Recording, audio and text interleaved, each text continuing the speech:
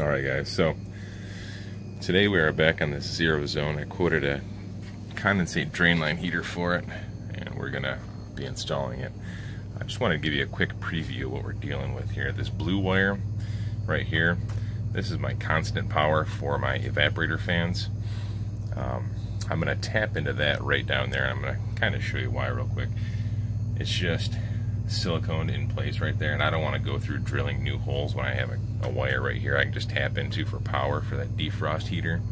So like I said, what I'm going to do is I'm just going to go down there. I got plenty of slack in this wire down there where our defrost drain line heater will go. Like I said, I can just tap into it and we can be done.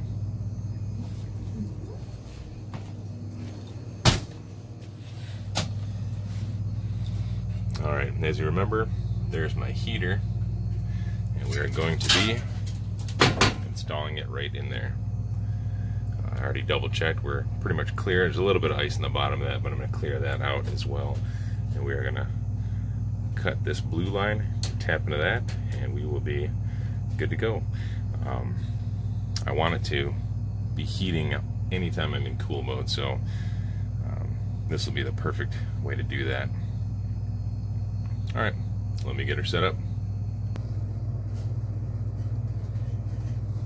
Alright, so first get in here, some of this wiring.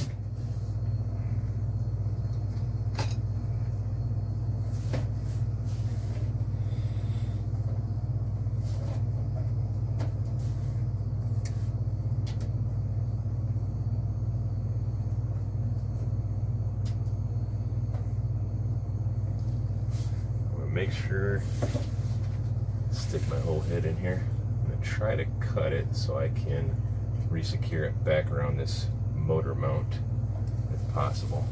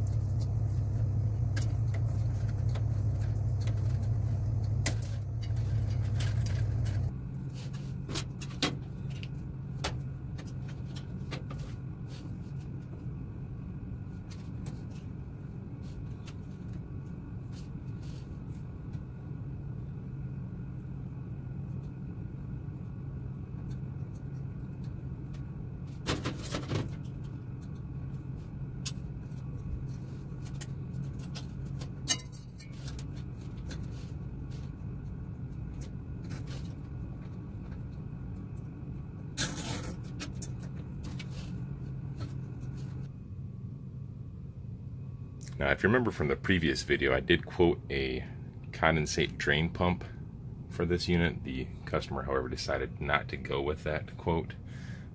They'll probably do that at another time. Alright, here's our connection where our heater initially connected to my incoming power source. Wires are secured all along our incoming power line, where they come over here. And then our heater goes down into the drain.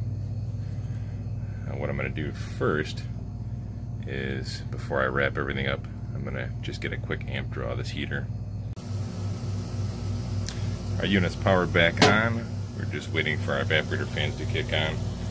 Now, I got my flashlight kind of holding up this evaporator panel so we don't have that fan smashing into our dryer.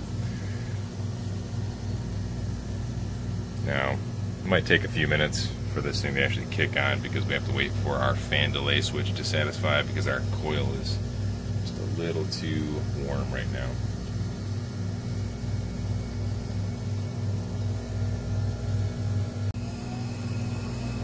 As you can see, our evaporator fan's turned on. And we got about 0.5 amps on our condensate heater. Keep in mind it is just a little tiny heater, so it's not gonna pull a whole lot of amps. So, all right, let's wrap this up. So I just wanted to point this out real quick. Once you get this condensate heater installed, make sure that the wires are secured in a way that it's not gonna get caught up in your fan blade. I don't know if you can see that very well back there, but I got about 4 or 5 inches of clearance behind this fan blade, so we shouldn't have any further issues with this. Alright, we got our unit reassembled, back together as you can tell. And we are dropping temp down to 11 right now. I'm going to stick around and make sure we get down to at least 0. But looks like we are all set on this one, guys. Thanks for watching. Like and subscribe.